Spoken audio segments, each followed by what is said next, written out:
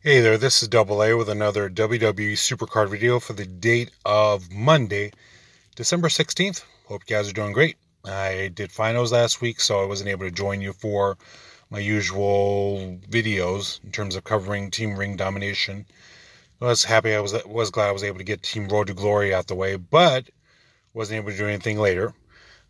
This week's video, this video for today, is going to be quick thoughts on the new event, and that's Team Roadblock. In playing it, it's not for everybody.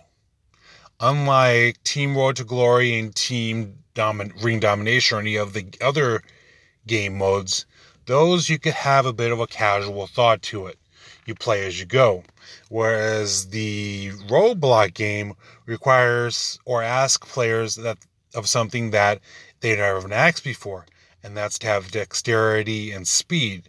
To me, it's kind of equivalent to the blacktop from my NBA 2K about 3 seasons ago or so. In order to be successful at that, you pretty much have to be quick right from the get-go in order to have any success in this. So, as I'm sure you're aware, you gain damage by destroying cars. You have gear that you could buy. One that increases your speed damage. One that increases Final Frenzy that happens in the last moments of the game. You have your up arrows and down arrows and your blue bonuses as well.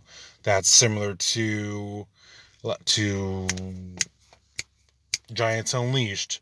So it's a little bit of everything. But we're going to go ahead and get into some gameplay here. So as you can see here, I need to match both down and blue. Eventually this will change. It's going to be kind of hard to talk and play at the same time because you kind of have to have some focus and dedication to this while playing. That, like I said, it's not going to be for everybody in the fact that you have to really think about what you're doing well ahead in advance. I don't think most players will have that capability to get that going. I'm not saying that they're stupid or slow or whatever. It just requires you to have a different type of gameplay that you're not used to if you're used to playing the other game modes that this game offers. So right now I'm just shooting through this.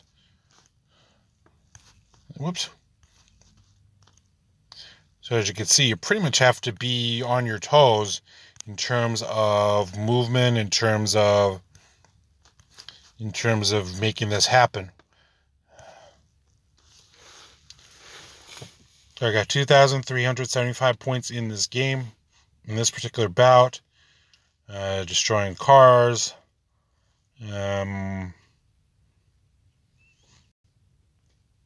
About 20,000 points for the first milestone. But tell you what, let's get into that real quick. And the way this is laid out, it's kind of ridiculous because if it's taking me 40,000 to get to my first milestone, I'm only imagining what it's going to be as we get further and further along, or how many more points are going to be needed to get to those higher milestones. Right now, a team is at rank 201 to 1,000, so we're going to get a Nightmare to Primal. But like I said, it's going to be interesting to see how many more points it's going to take to get to these critical milestone and leaderboard rewards. So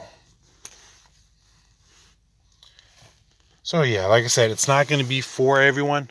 It's not going to be for the casual player. It's not going to be for those that just pick this up and expect just to play.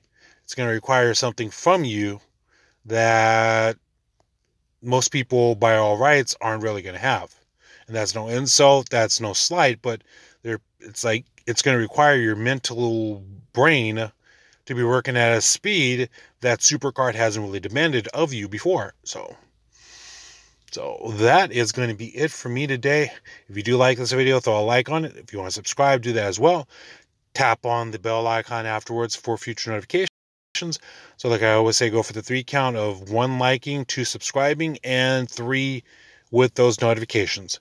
So that is going to be it for me today. Join you up on my next video. If you have any comments on this, feel free to drop it as well. I respond to everything in kind. So until next time, this is Double A with another WWE Supercard video saying see you next time. And so long from ringside. Goodbye, everybody.